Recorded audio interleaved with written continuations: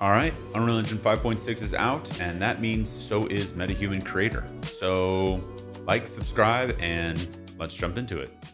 Okay, to get started, the first thing you do is download Unreal Engine 5.6, and then click on this little arrow, go over to Options, and make sure that Metahuman Creator Core data is checked. Once that's all done, click Apply and launch. Okay, once this pops up, these are just presets, so it doesn't really matter what you create. But for me, I am going to go over to Games, Third Person. I'll just name this Metahuman Creator, and then click Create. So now that Unreal Engine has opened up, the next thing we can do is add on some plugins to kind of get the Metahuman Creator into our project. So to do that, go over to Edit, go down to Plugins, and then just type in Metahuman.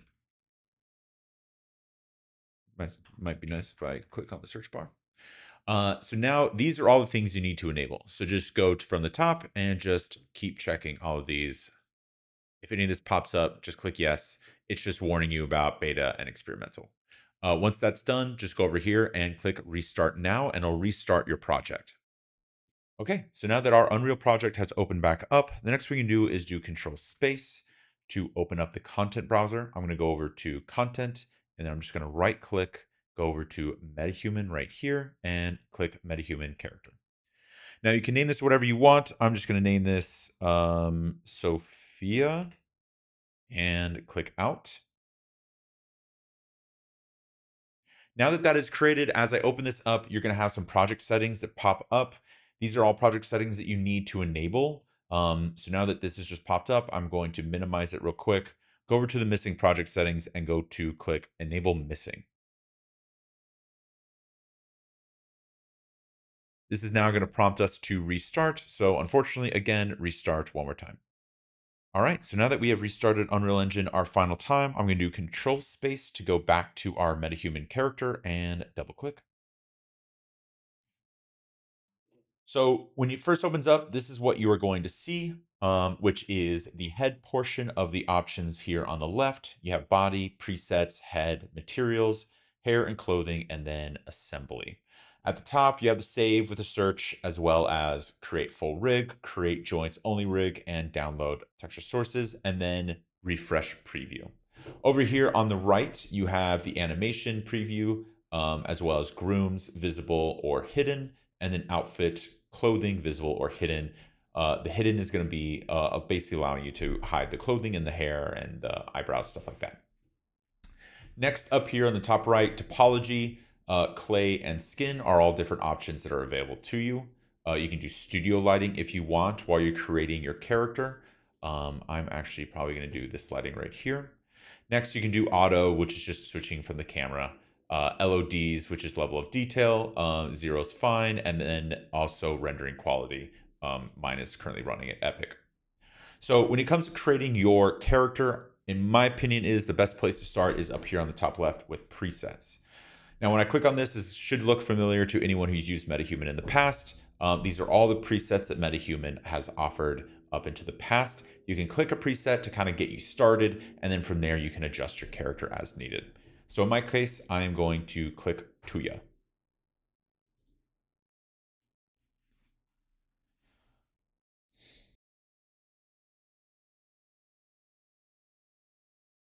All right, so now that my character has fully rendered in, the next thing we can do is actually switch off the outfit so we can see the body and be able to adjust it in our next tab over here. So now I'm going to click on body.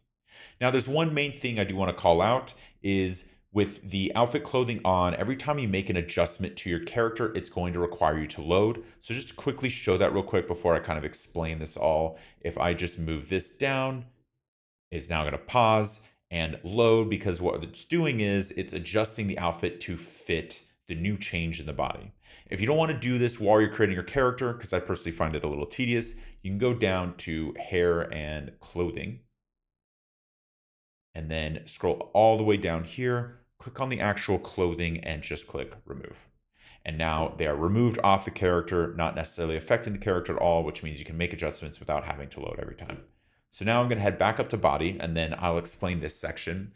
This section is basically designed to blend your character between three different presets. Again, if you're used to Metahuman in the past, this is something they've used, and it is not it's not a new UI. So in my case, I'm going to take Era, bring that up, Vivian, and Tuya. And then if you click on any of these little circles on the body, you can now adjust the character based on that preset. So all the way right here would be exactly how that preset is designed. And now you can blend these shapes to get the desired look you want.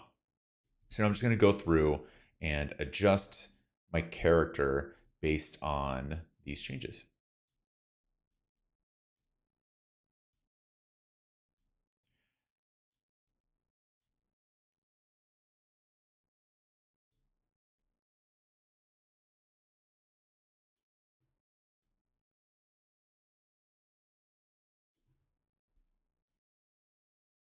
Okay, so now that my character is in a good spot, the next thing we can do is go over to the Model tab.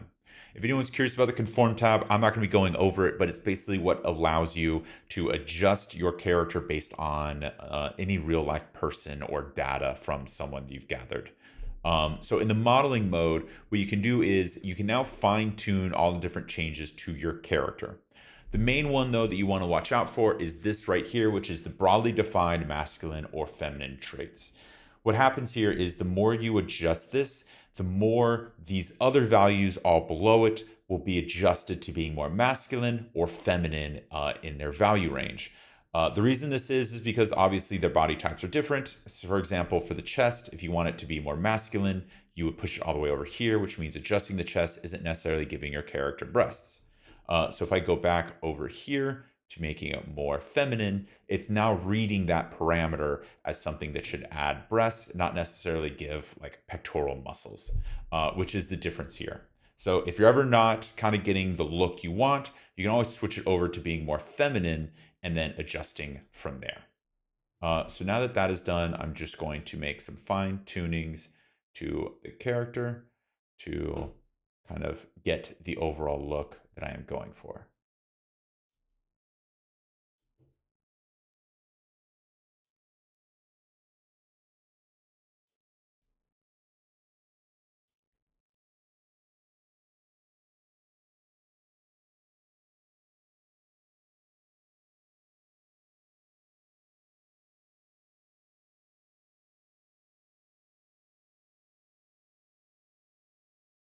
Also, to orient yourself around your character to kind of get different angles, you can left click to drag across and kind of spin the character.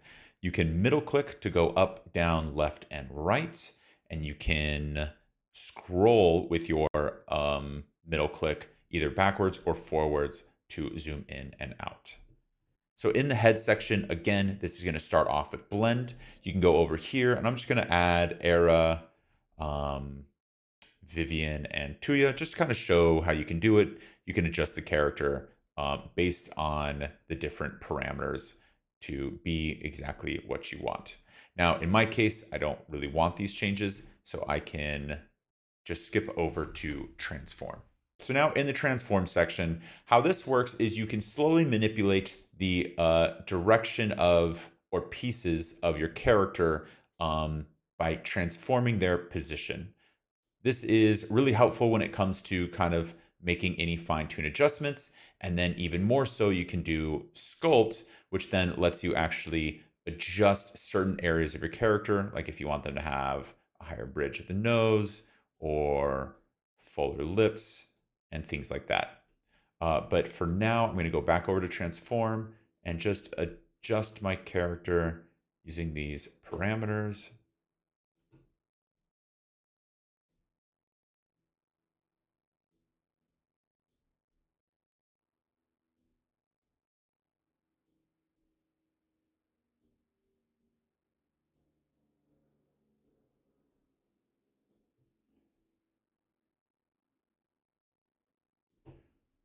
Okay, and then I can go over to sculpt to make any fine tune adjustments there.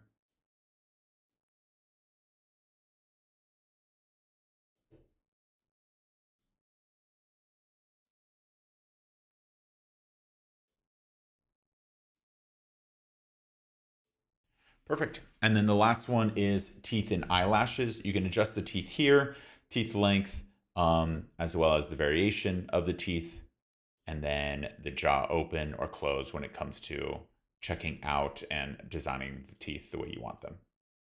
And then you can shoot over here to eyelashes and adjust the eyelashes. In my case, I'm going to add these to my character. Now that that is done, you can shoot over here to materials and adjust things like skin, eyes, makeup, and teeth and eyelashes. So I'm going to go over here first to skin tone. This is where you can change the actual color of the skin. Then over here, you can change the body texture, which is going to be the overall texture of the skin. You can adjust this any way you want to get different values out of it, whether your character's older or younger. I'm going to keep mine at 1. Next, you can use texture index filters. This is helpful because if I just change this face texture index over here on the left, you're going to see some things that aren't necessarily what I'm looking for. So for like 127, if I don't want older people, I can adjust for that.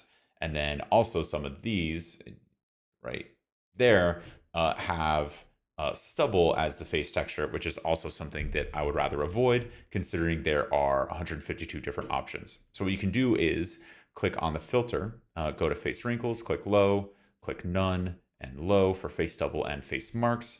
And now when I'm going through the character, there are a little less options for me to choose from and are all more in line with what I am looking for.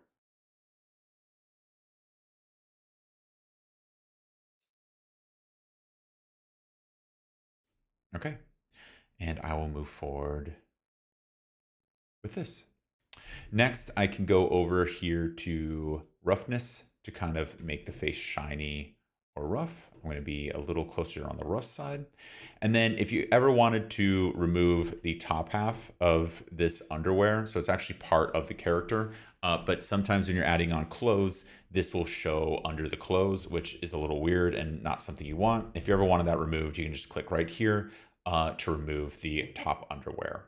And behind is just a base mannequin body.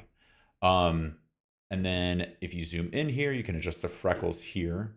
So I'm going to increase the density, decrease the strength, increase the strength, saturation, maybe high strength of density, and then adjust the skin just slightly like that.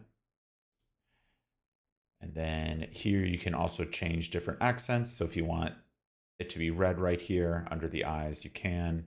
And then for the cheeks, you can also add in some redness if you want to adjust your character. And then lightness as well. So now that that is done, you can shoot over to eyes. And in eyes, you have the presets right off the bat with different eye colors that you can choose from. I'm going to click on these. And now you can even change the irises or adjust the left and right eyes as well. So just playing around, checking which ones I can see. That all looks good. And then here, iris rotation, primary color, secondary color, color blend, all different eye adjustments when it comes to kind of playing around with the way your eyes on your metahuman are going to look. All that looks good to me. And then you can even dilate the pupils if you want, and then feather the difference between pupils and your iris. Now that that is done, you can shoot over to makeup. I'm going to back up a little bit and add some makeup to my character. And then I can also change the color, secondary color, roughness. Roughness will just make this either very dull and matte looking or shiny. I will be somewhere in the dull area. You can change the opacity as well, so it's not super bright if you don't want it to be. And then the metalness as well, which is going to affect how shiny it ends up. Next is blush. You can add some blush onto your character if you wish, and you can adjust the intensity as needed. I'm going to have mine on the very low end since I already added some redness to her cheeks in general. And then the next one is the lip. You can add in a lip and it looks really intense. So if you don't want it to look that intense, you can go down here, change the color, change the roughness so it's not as bright in your face. And then lastly, the opacity.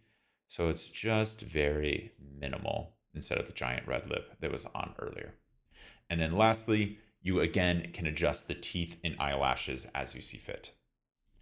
Next is hair. So hair, unfortunately, doesn't have too many details you can play with, but generally speaking, you can click on any of these hairstyles and eyebrows, as well as eyelashes, something you clicked on earlier to set. But if you want to make any adjustments to these, you can also go over here to the details panel. So here's where I would change the hair color or the eyelash color of my character. If you had a mustache or a beard, you would also change those things here. So for example, we have the medium bob curly hair, which is the haircut. And if I wanted her hair to be light, I would just reduce the melanin. If I want it to be dark, I would increase the melanin and so on. You can change the redness, so it's more of like a red-black, or you can reduce it, so it's more like a blue-black, stuff like that.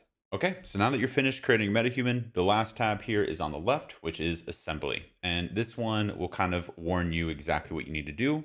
So if you're looking here at the very bottom left, you're going to see character is not rigged. So all you need to do is go up to the very top and click on Create Full Rig.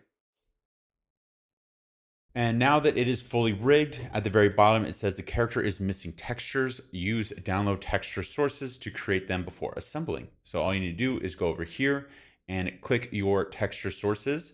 In this case, you have 2K, 4K, and 8K, which will greatly change the amount of detail in your character. In my case, I'm just going to move forward with 4K and click.